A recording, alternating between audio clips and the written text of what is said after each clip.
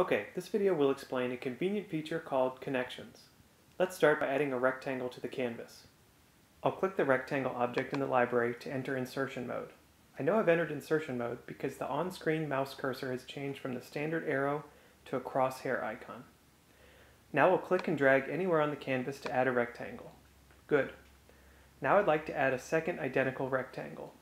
One easy way to do that is to just duplicate the existing rectangle. There's a few different ways to do that, but probably the easiest is to copy drag. Hold down the Option key on the keyboard while you click and drag any existing object on the canvas. You'll see the object is duplicated, and now you're dragging the new copy. Okay, now I've got a good copy.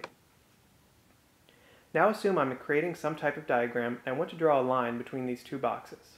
To draw that line, I'm going to use the Smart Path object. If you haven't watched the instructional video on Smart Paths yet, please view that now. So I'll click on the Smart Path object in the library. Again, I can tell I've entered insertion mode because I see the crosshair mouse cursor. Now I'll click anywhere on the canvas to begin my path. And then I'll click a couple more times to add a couple more points to my path. Finally, I'd like my path to connect to the squares, so I'll move the mouse into the proximity of one of the rectangles. When I do that, you'll see the 5 circular blue connection nodes that appear. These are my 5 connection point options. If I click with the mouse on any of these connection nodes, you'll see the node flash, and that means a connection between the path and the rectangle has been made.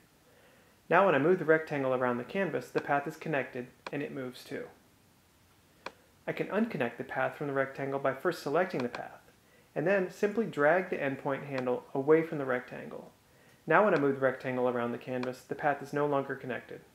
So I'll reconnect the path to the rectangle by dragging the endpoint to a connection node and releasing. You'll see the node flash again and the connection is remade. And I'll do the same with the other end of the path with the other rectangle. This time, however, I'll connect to the center connection node.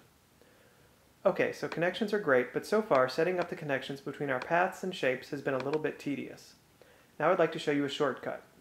First, I'll delete my path by selecting it and pressing the delete key on the keyboard. Okay, say you have 2 shapes on the canvas like I do now, and you want to draw a path between them. This is a common occurrence when creating diagrams. There's a shortcut for that. First, select one of the shapes. You'll see a blue round handle sticking out from the bottom of the shape. That's the Connection Options handle. Click it. You'll see a radial menu of line types appear. I'm going to again choose the Smart Path line. That's the type with the curvy line, because it's the most powerful and convenient. So we'll click on the Smart Path icon and notice that I'm now in insertion mode again. The cursor has changed from an arrow to a crosshair, and I'm inserting a Smart Path object. I'll add a couple of points to the Smart Path, and then I'll connect the other end of the path to the other rectangle by moving the mouse within range and double-clicking on one of the connection nodes that appears. I'll choose the bottom connection node this time. See the node flash and the connection is made. Now I'll add some arrowheads to my path by selecting the arrowhead types I want from the arrow palette in the inspector on the right. And as I move my 2 rectangles around the canvas, notice that the connections are working as expected. Also note the slightly different behavior of the 2 connections.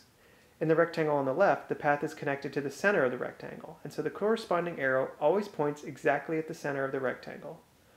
On the rectangle on the right, I'm connected to the bottom of the rectangle, and so the corresponding arrow always points to the specific point on the bottom edge of the rectangle that I originally selected.